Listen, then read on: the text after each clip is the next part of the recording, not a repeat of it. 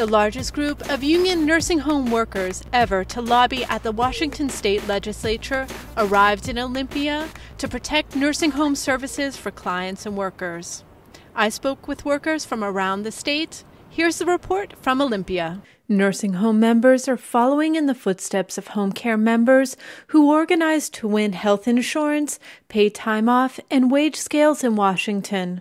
What we're really wanting to see in our nursing home is a wage scale. So people that have worked there 2, 3, 4 years are making more than people that are just walking in the door. Through lobbying efforts and advocacy at the workplace, nursing home members said that they will win gains for all nursing home workers across the state. Rosario Tafoya from Eagle Hillcrest Nursing Home said that she came to Olympia to talk to her legislator about the dire need for nursing home funding. If they start cutting, it's going to hurt our elders, and not only our elders, it's going to hurt our families, because our children, as a matter of fact, they depend on our work. And if they start doing cuts, that's going to affect our children and our elders, most importantly our elders. Think about how many people you represent as far as your family is concerned, 2,200 brothers and sisters, and think about how many residents that is that you're representing. Your task here is very important today.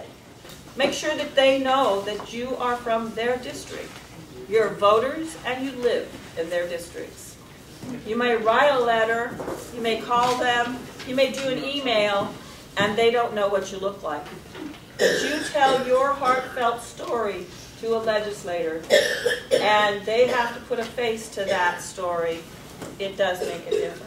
Benita Campbell, a nursing home aide from Avamere, Tacoma, says that residents can't cope with understaffed facilities. We will not be able to provide proper services and proper help to our clients because we won't have enough staffing. We won't have the funds to meet their needs.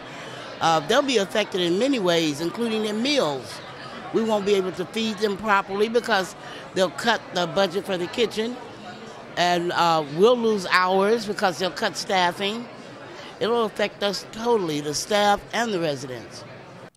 Home care provider and executive board member Denise Wallace drove to Olympia from Everett to underscore that long-term caregivers must be united and work together for our residents, our clients, and our jobs.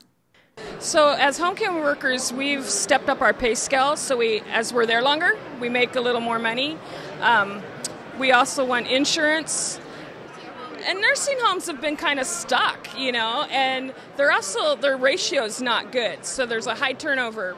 People leave because they get overworked, and they're not getting even an increase in wage a little bit. So they need to be brought up to at least the level where we are, and then we all need to fight together to keep moving forward after that. It's important for us to stick together because there's more power in home care and nursing homes sticking together because it's the same field.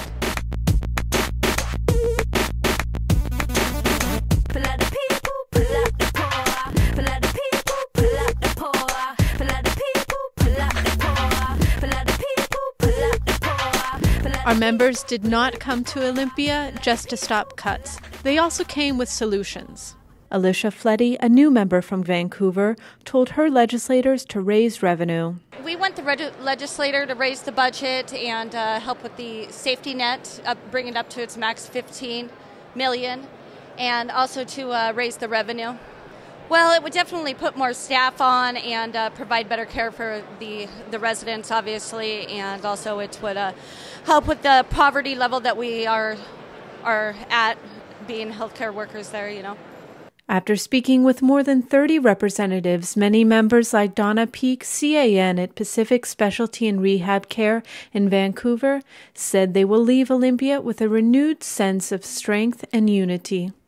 And I think that, we just need to try to work together and find out a solution to all of this.